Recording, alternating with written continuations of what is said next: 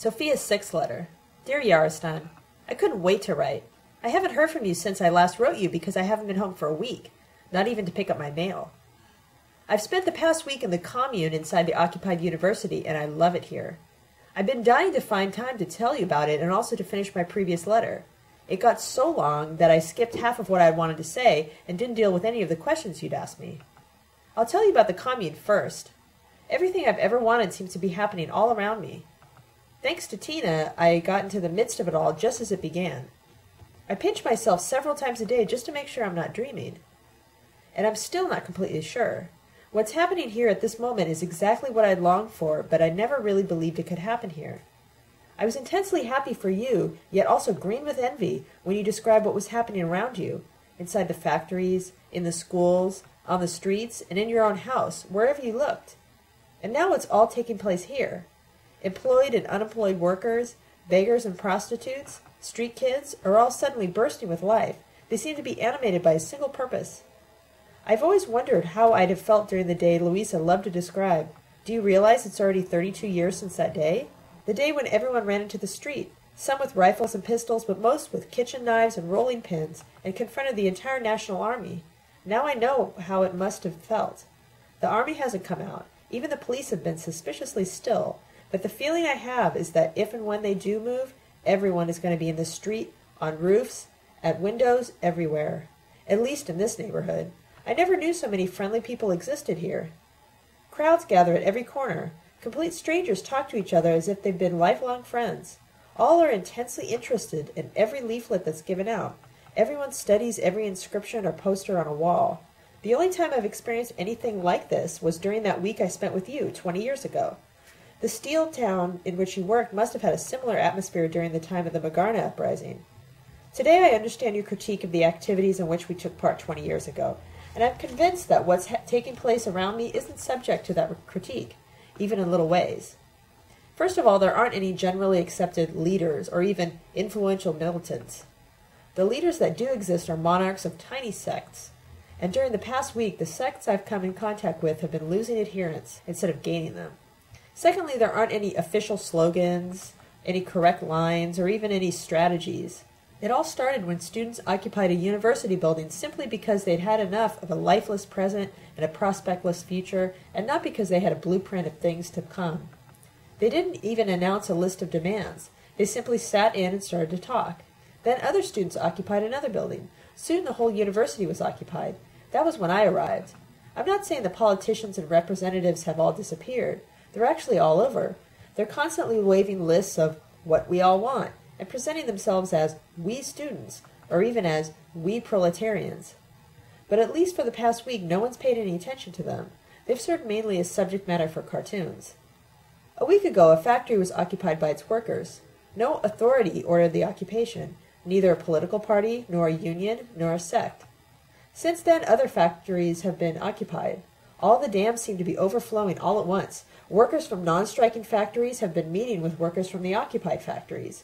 I know this is no puppet show, Yarostan. No one is taking any orders. Thousands of people are suddenly speaking and acting on their own and for themselves.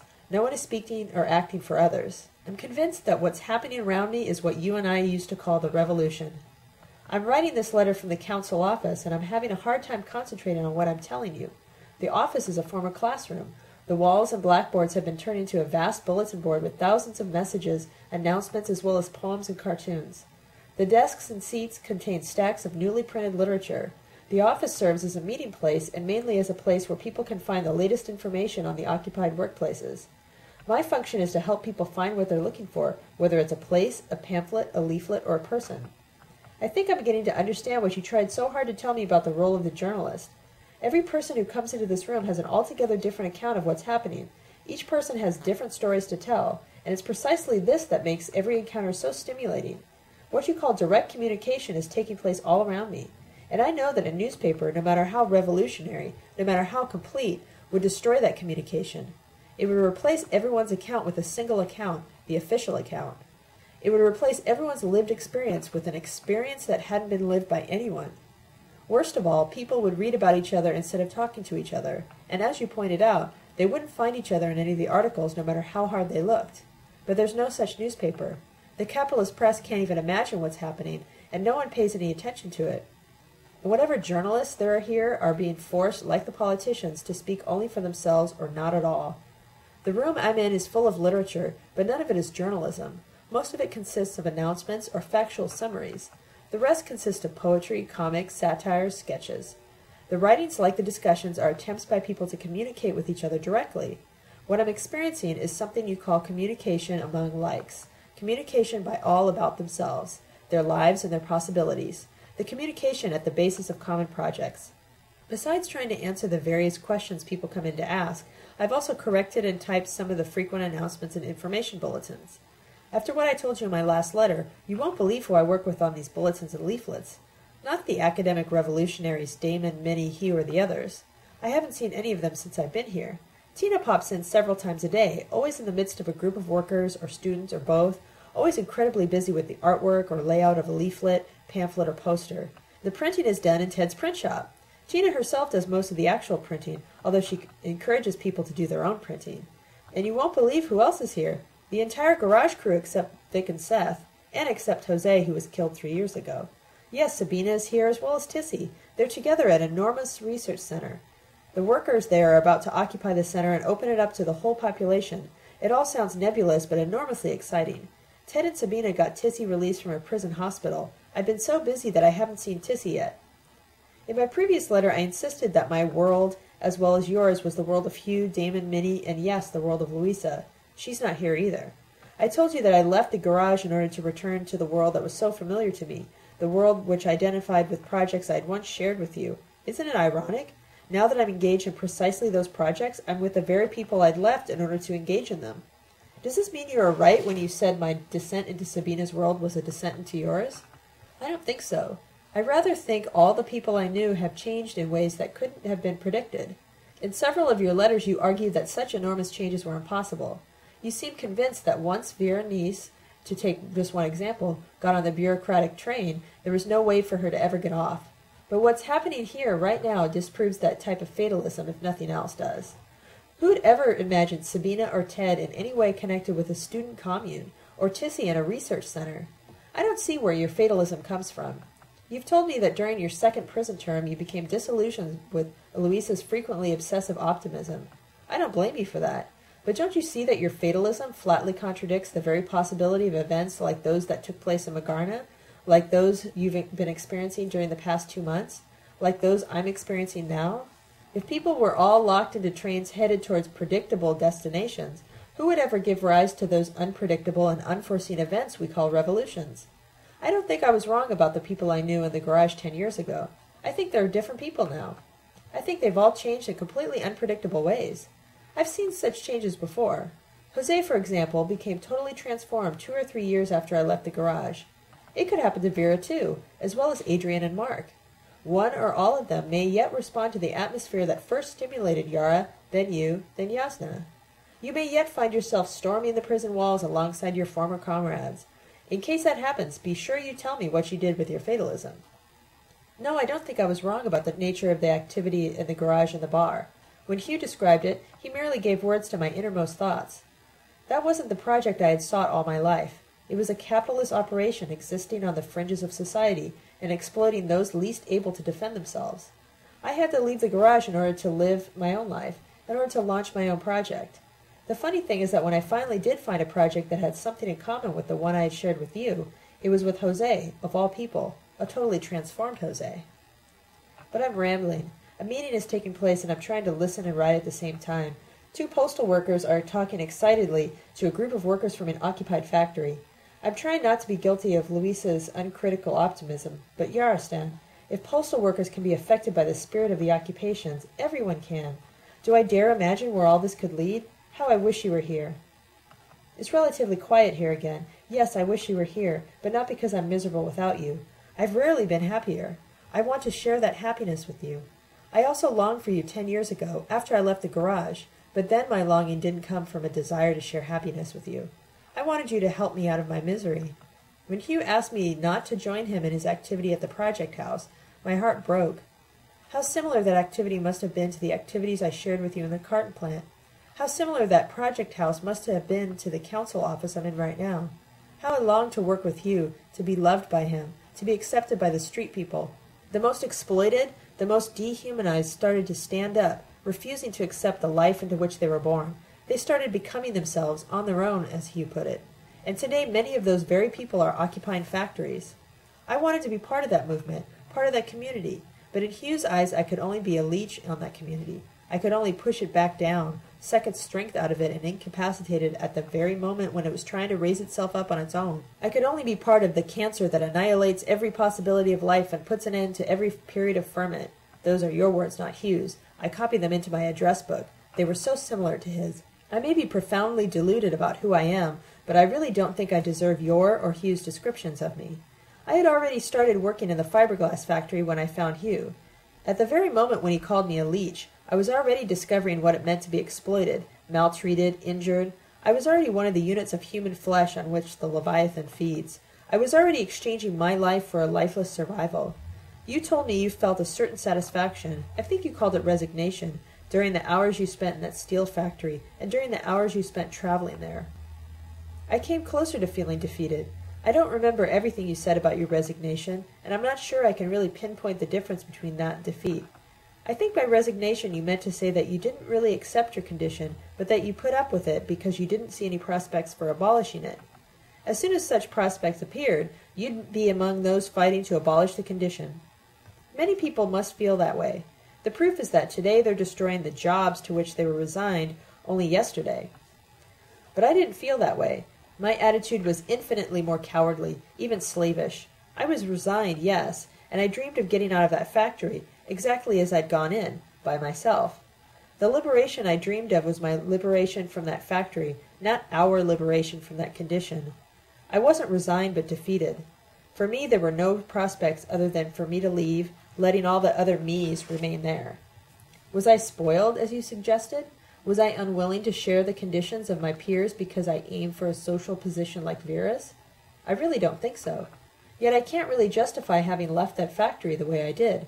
I can tell myself such factories wouldn't exist if everyone left them, but I know perfectly well that not all the people in that factory had college educations on which to fall back or rich sisters who'd come to their rescue. I think the truth is that I didn't have the physical or moral strength to feel resigned. I was dying on that job, literally dying. I wouldn't have survived until the day when the prospects appeared. My resignation wouldn't have been an acceptance of a temporary setback, but an acceptance of certain death. I was defeated in the face of a condition I really couldn't cope with. My only prospect was to escape from it. That was the only factory job I ever had. I'm sure all factory work isn't as horrible as mine, but I would never had the slightest desire to find out. The mere thought of doing anything even slightly similar to what I did there sends shivers down my spine. I was one of 4 people, 3 women and a man, who pulled a continuous blanket of fiberglass from one set of rollers and pushed it into another set. Although we wore long rubber gloves, boots, and masks, minute particles of glass found their way into every pore of our skin, into our hair, our mouths, our nostrils, our lungs. It had a peculiar, horribly offensive smell. I still get nauseated whenever anything reminds me of it. I felt perpetually as if pins were sticking me. The smell followed me wherever I went. I lost my appetite because everything tasted like glass. That job didn't only consume my time, my energy, my human possibilities, like the bus you described so vividly. It literally consumed my very life. One of the women I work with described our situation with the most bizarre sense of humor. "It's not really so bad once you figure out what it's all about," she'd say. "At first you hate it so bad you can't wait to get out of it. Then your lungs go. They can fix you up the first time if you've got one strong lung. When you come back, you know the wait won't be so long. One lung can't take as much as 2. That's when it becomes fun. You want to see how long you can hold out. They always fire you the second time you go to the hospital. They know you've made it. You're out of it. There's no more waiting." She went to the hospital for the second time a few weeks before I left that job. In order to prepare oneself for a day when there are new prospects on the horizon, you have to assume you'll survive until that day. I couldn't assume that. My only prospects were escape or death. Your worst 3 years in prison couldn't have been as empty or as painful as the 3 years I spent in that fiberglass factory. During both prison terms, you seem to have found frequent occasions to have profound discussions with people, occasions to think meaningfully about yourself, your past, your surroundings, your future. For me, those 3 years were like a coma from which I awoke 3 or 4 times. and I remained drowsy even during those few moments of wakefulness. What a horror! I know all about hardships and circumstances, but I still don't understand how people can put up with that. Out of over 1,000 days, I was awake and alive during 3 days, if that long. On my last day in the garage, Minnie had blamed Sabina and Jose for the fact that I had become a mindless idiot, a grinning vegetable. How wrong she was. It wasn't the garage, but the entire society outside it that transformed human beings into grinning vegetables. I was awake for at most 3 days during those 3 years, and almost all the waking hours took place during the last year. I remember only one event during the first 2 years, and that only took a few minutes. I didn't dream of telephoning Sabina or Jose. I knew Jose would never forgive me for having run out on him exactly as I'd run out on Ron. I didn't blame him. And I couldn't bear the thought of Sabina saying, "Coward, you're just like your mother."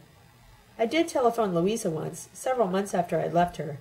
I no longer know why I called her. I supposed I wasn't really awake even then. I lied to her. "I'm calling to let you know I'm alive and happy," I told her. "So am I," she said, "intensely alive and very happy. Do you want to get together to celebrate our happiness, or just to talk?"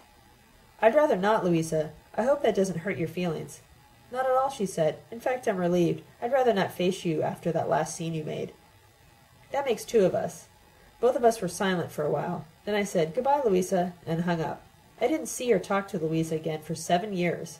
I ran into her by accident last year after the riot, in a bizarre committee which was supposed to document or publicize the police repression during the riot. The only prospect I had during those first 2 years was to save enough money to escape from that hell. Unlike most of the other people in that factory, I didn't have a family to support or a home to furnish and decorate. I didn't buy any of the things they bought. I remained in that cheap hotel room and saved 3/4 of my paycheck. I calculated that after 5 years I'd have enough money saved to support myself for another 5 years without working. I intended to spend the later period writing about the early period. I'd be free if I were still alive. But my prospects suddenly changed. One evening I returned from work and saw 2 familiar figures sitting on the doorstep of my hotel. I immediately recognized Sabina, but Tina had grown so much during those 2 years. I walked faster and then ran, directly into Sabina's waiting arms. I was so relieved when she embraced and kissed me. I turned to Tina, shook her hand, and exclaimed, "You're as tall as I am, Tina. I almost didn't recognize you. What are you 2 doing here?" Tina had tears in her eyes when she said, "We were thrown out this morning, Sophia, so we came to you." I couldn't hold back my tears. "To me? You came to me? You mean you both forgive me?" Sabina answered sarcastically, "Who said anything about forgiving you? How sentimental. We've come for revenge. How can we ever forgive you after all you've done to us?" I dropped Tina's hand and backed away from both of them, frightened. "What do you mean? Revenge?" Tina jumped toward me and, pulling me to her, whispered, "You are unbelievably dumb, Sophia. That's why I missed you so much after you left. Don't you know how much Sabina likes you? We know you couldn't help what you did." But Sabina exclaimed, "Don't let yourself be blackmailed by her tears, Tina. We've come for revenge, Sophia, and we won't let your sentimental tears divert us from the purpose of our visit. Our first step will be to force a decent meal down your throat." Tina, still holding me in her strong, skinny arms, whispered, "Small wonder you thought I was so tall. The hotel keeper told us you took bread and cheese to your room and never went out." Unashamed, I let my tears run freely down my face. "I love you, both of you." "You may regret that admission after we're through with you," Sabina said sarcastically, while each of them put her hand under one of my arms and started pulling me toward a restaurant. "After we fatten you, we're going to abandon you to your new friends." "I don't have any friends," I sobbed. "I saw one in your room," Tina exclaimed. "The hotel man let us in. He wanted your sister and your daughter to wait for you in your room, but I was scared to death. It was so big and ugly." "I suppose there aren't any rats where you come from, Princess," I said to Tina, angered and dismayed by her distinctly upper-class attitude toward my proletarian room. "No, there aren't," Tina exclaimed. "You know there aren't. I've never seen a rat before. When we arrived here this morning, we intended to rent a room near yours, but I begged Sabina not to. I wouldn't have slept a wink. We spent the whole day looking for a place, and we found one, right near here, and cheap." I forgot my pride in my living quarters and started sobbing again. "Is there room for me?" Sabina hugged me, so this time I knew she was joking when she said, "Not even a corner, Sophia. I told you we intended to fatten you only in order to feed you to your new friends." "I won't take up much room," I cried. "You sure won't," Tina exclaimed as we entered the restaurant. "Watch the waiter show us to a table for 2. Wow, Sophia, you sure don't know how to take care of yourself. When one of Sabina's friends told her you'd left your mother and gotten a job, we thought you'd be all right. We never imagined you'd be starving yourself and sharing a room with rats. When we left your room to look for another place, Sabina said, "Looks like we got here just in time." "Of course we found a place with room for you, dummy. We rented a whole house. Sabina and I didn't even choose our rooms yet. She said she wanted you to have the first choice, if you'd come with us." I couldn't see the words on the menu in front of me. Sabina kicked me under the table. "If you don't stop acting like a broken faucet, I'm going to imitate your act, Sophia. Why don't you just smile and eat and skip the melodrama?" I tried hard to smile and I tried hard to eat, but I couldn't do either very well. The food was delicious, but it went down my throat with particles of glass. Sabina and Tina waited for me outside my hotel while I stuffed all my belongings into 2 grocery bags. I loved the house they had rented. The 3 of us had lived in it for 8 years when Tina left 2 weeks ago. The night we arrived, there was nothing in it but 3 cots, Sabina's and Tina's bundles, and a suitcase containing the few books, the 2 manuscripts, and the old clothes I'd left in the garage. When I returned from work the following evening, there was a refrigerator, a stove, as well as a table and chairs in the kitchen. There were beds and cabinets in all the rooms. There was a rug and a sofa in the living room. On the kitchen table were platters containing all the foods I had loved when Sabina and I had been small, before I ever met you. I couldn't stop myself from crying again. "Sabina, I've never done anything for you. It never even crossed my mind, not once. And I never ever will again, since I'm making you so miserable. I'm sorry, don't people sometimes cry when they're happy? All this must have cost you a fortune. The food, the furniture, the rugs." "They were all gifts," Sabina said. "I saved a lot of money during the past 2 years. I'm not penniless anymore. I can pay for the food and furniture. I think I should at least pay the rent." "And be our landlady?" Sabina asked angrily. "Not on your life. Each of us pays 1/3 of the rent." "But you've spent so much already. All this food and—" Sabina turned to Tina and asked, "How much have we spent?" Tina then turned to me and asked, "Sophia, do you mean you actually go to the supermarket to buy groceries?" "But surely you didn't stuff the refrigerator and beds into your coats." Tina said, "We were thrown out of the garage, but Sabina didn't lose all her friends." I couldn't believe it. Everything matches so well. It's all so tasteful. How could it all have been stolen, and in a single day? One of her friends works as a truck dispatcher. She had the contents of an enormous mansion delivered here. The neighbors must think we're millionaires. 3 moving vans came. We only took the things we wanted. They probably weren't even missed. I ate the meal they had prepared for me, but I enjoyed their thoughtfulness more than I enjoyed the meal. Even my favorite foods tasted like glass. Sabina, as if she sensed my feelings, told me halfway through the meal, "It's clear to you, isn't it, Sophia, that you don't have to go back to that job?" I couldn't think clearly. I said thoughtlessly, "Thank you, Sabina, but there's one thing I won't accept from you, and that's your money. I don't know where it comes from, and I don't want to be dependent on it." None of what I said was true, and I knew it when I said it. Sabina turned her face away angrily, but only for a second. Then she was friendly again. She acted as if she hadn't heard. I obviously knew where her money came from, every penny of it. She had told me. She hadn't hidden anything from me. Snatches of what Alec had told me in the garage, snatches of what Hugh had said flew through my mind. But Hugh's and Alec's critique weren't the real reason for my refusal. During the previous 2 years, I had acquired another reason, an unbelievably crude one, for not wanting to be dependent on Sabina or on anyone at all. I'm ashamed to tell you what it was.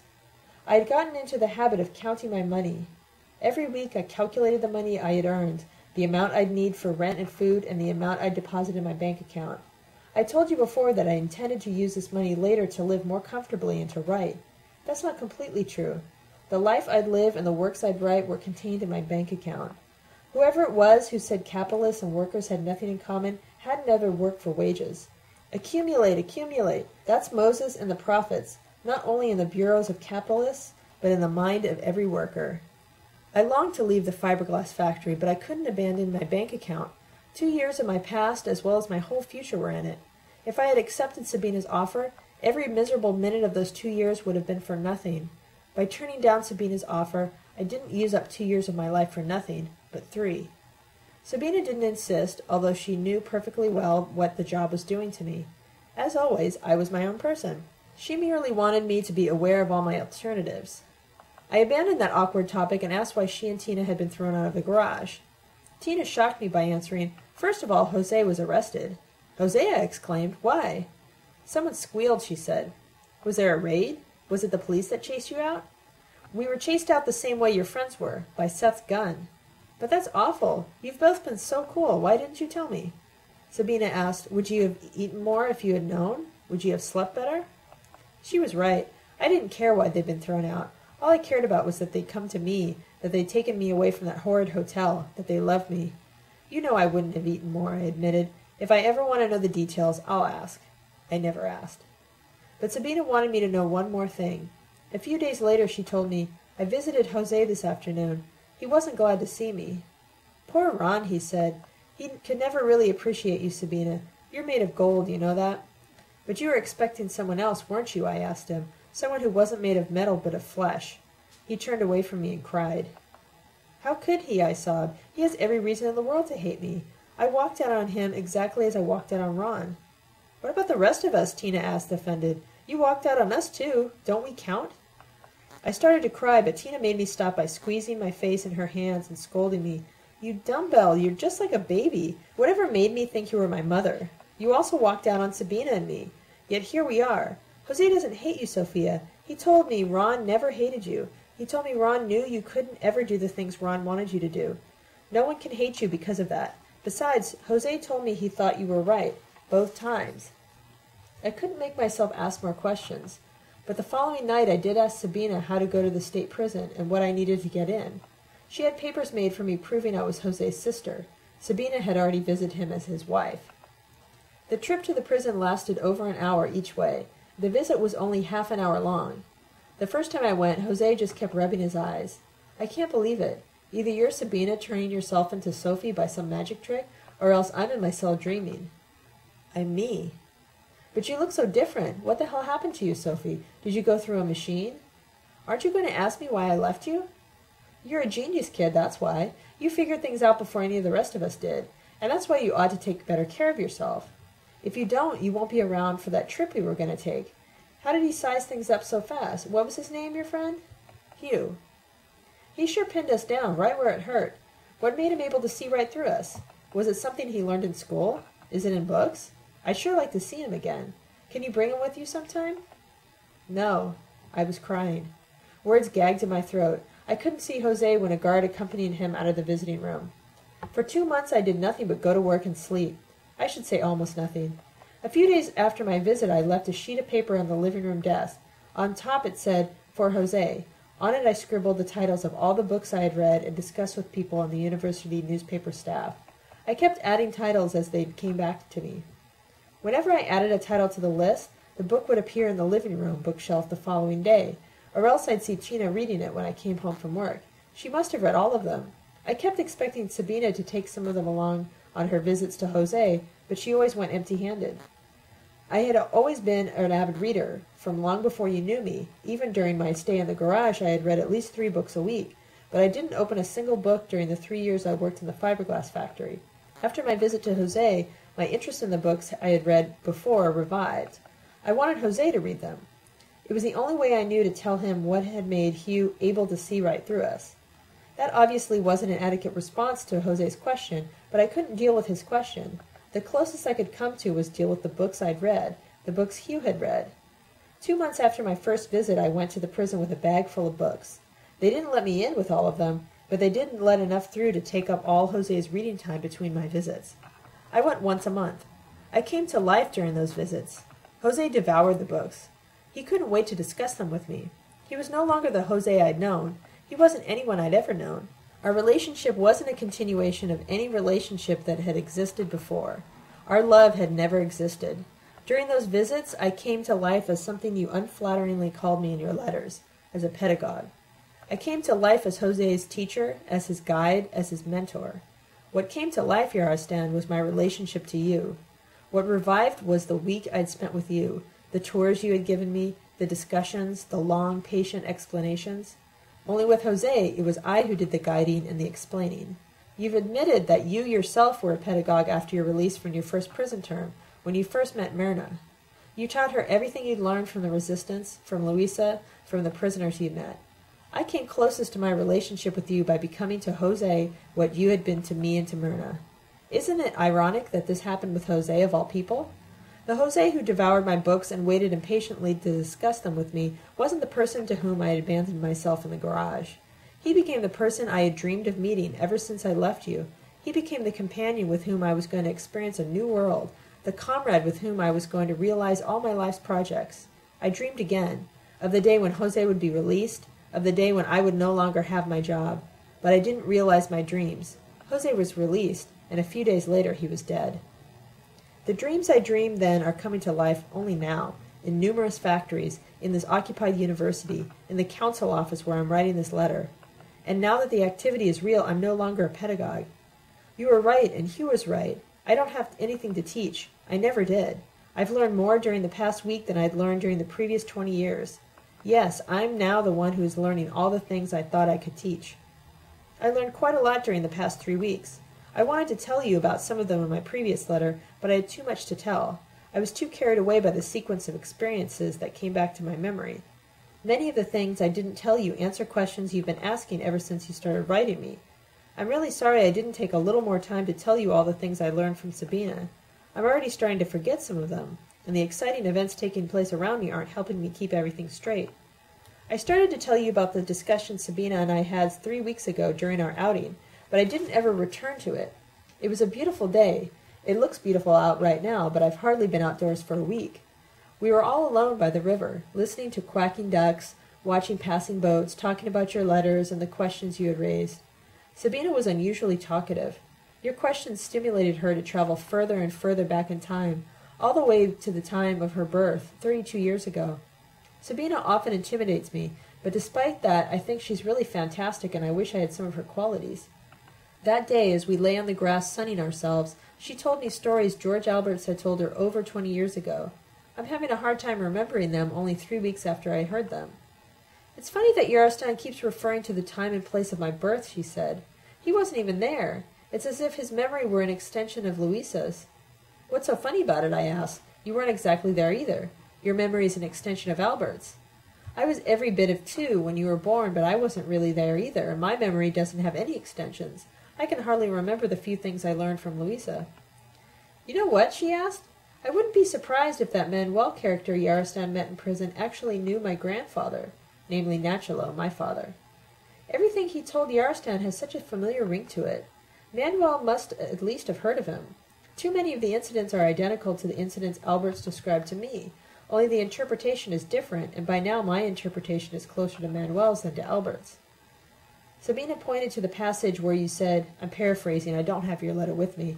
According to Sabina, workers fought in a revolution in order to give power to people like Alberts, and people like Jan, Manuel, and I had to be swept out of the way. Sabina's response to this was, Alberts told me exactly the opposite, yet they both referred to the same events. In his own eyes, Alberts was the one who fought for a popular revolution, and he was the one who was pushed aside by those opposed to the revolution. They can't both be right. Yet I think neither Alberts nor Manuel were lying, although I do think Louisa lied most of the time. I think Alberts and Manuel both fought for something, on opposite sides of the same battleground. They both described that battleground, though each of them saw something completely different. I know what Alberts fought for, but I still don't fully understand Manuel. Try to get Yarostan to tell you still more about him. I told her I tried, but I'm trying only now. Sabina told me about those events as if she'd experienced them herself, and as if they had taken place only yesterday. When she was small, Alberts never tired of telling her that she was born right after the greatest revolution that ever took place, during one of the darkest nights in all history. The army attacked the city. Everyone was in the street. Nachalo, Louisa, and Margarita were behind barricades. Albert stayed indoors minding 2-year-old you. He told me how he pleaded with Margarita not to go out. She was about to give birth. But Margarita couldn't be kept indoors, and according to him, she was the revolution. A bullet grazed Margarita's arm. The injury wasn't serious, but she lost a lot of blood when she could least afford to. He always called her the little gypsy. She died 2 days after the revolution's victory, giving birth to me. She was 14. During those 2 days, Alberts never left Margarita's bedside. He told her the reactionary forces of the whole world had been destroyed by all the Margaritas behind the barricades. He told her she was giving birth to a new epoch. All the marvels of science and technology were going to make the people free instead of enslaving them. Gone was the day when workers had to fight against inventions and labor-saving devices which up to then had only been used to increase misery. Gone was the day when workers cursed science because it was used mainly to torture and kill them. He told her she was giving birth to an age of unfettered creativity, an epoch of unprecedented scientific and technological innovation carried out by the people themselves and for themselves. Margarita died giving birth to another little gypsy. That was the dark night. She wasn't ever going to enjoy her creation, neither she nor any of the other Margaritas who gave birth to it. Alberts told me I was all that remained of the revolution he had told her about. I couldn't take my eyes off Sabina as I listened. It dawned on me that her whole life has been an attempt to realize Albert's hopes in herself, that she has tried to embody in her own being the revolution to which Margarita gave birth. Tell Yarostan his friend Manuel was right. The brightest of all days was followed by the darkest of all nights. The incredible victory on the streets and in the factories was immediately followed by an incredible defeat on the same streets and in the same factories. Louisa thought the defeat took place on the front, in the battlefield. She was wrong. The defeat took place in the rear. Alberts knew that by the time he told me I was all that was left of the victory, but he never figured out what role he played in that defeat. After Margarita's death, Nachala left for the front. Louisa drove a streetcar and nursed both babies.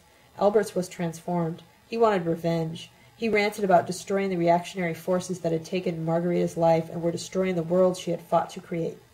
He joined a military brigade consisting mainly of foreigners. He was told the aim of the brigade was to join with the revolutionary population to destroy the reactionary forces. And he believed that. He thought that after the liquidation of the few remaining nests of reactionaries, the field would be clear for the realization of his dream, Margarita's dream.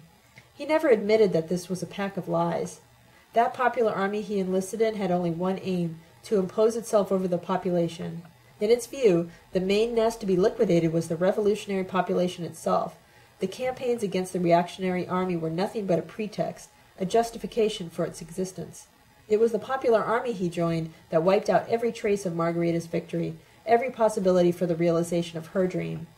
He never admitted that. He blamed the population itself for the defeat.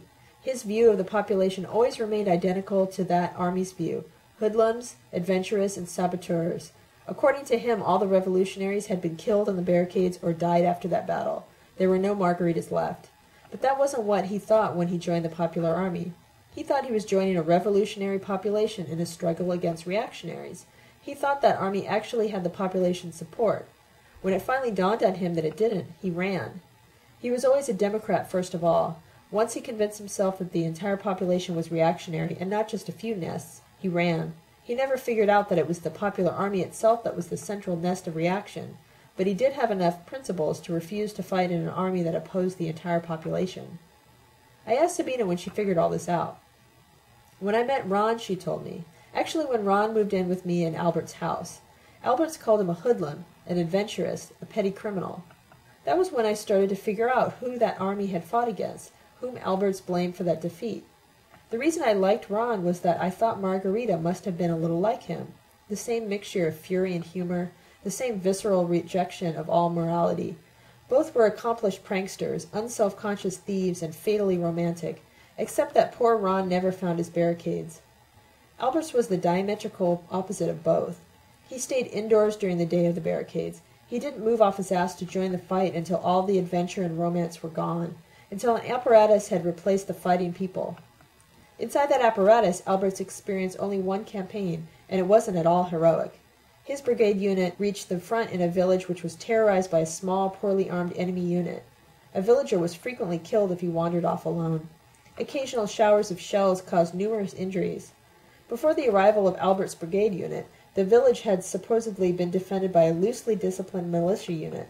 According to Alberts, this militia unit didn't protect the village from the enemy, but was in fact an extension of the enemy beyond the front, and was itself responsible for the terror reigning in the village. The sole activity of that militia was to sabotage weapons, shoot at their own troops, encourage desertion among the soldiers, demoralize the village population.